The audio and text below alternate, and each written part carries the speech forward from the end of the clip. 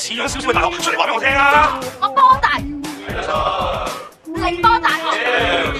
This is the best university in Ningbo. It's also the best university in Zhejiang province. Besides Zhejiang University, it's hard to find a university that you can visit without making an appointment. The youngest double first-class university, founded in 1868 with a donation from Bao Yugang, one of the world's shipping kings. Mr. Bao Yugang was born in Ningbo. These buildings are Bao's teaching buildings. This is Wang Yangming Building. Wang Yangming's original name is Wang Shouren. He's a famous philosopher in Chinese history and has a series titles. He's from Yuyao, Zhejiang province. Yuxi Building. Yuxi was an astronomer in Chinese history. He's from Cixi, Zhejiang province. IELTS test this way. Oh, by the way, what is your IELTS score? This one looks like Stonehenge. 你能想象试图说服600人帮你将一个重为50吨的石头拖动28千米穿过乡村，再推动20块这样的石头，然后就可以庆祝了。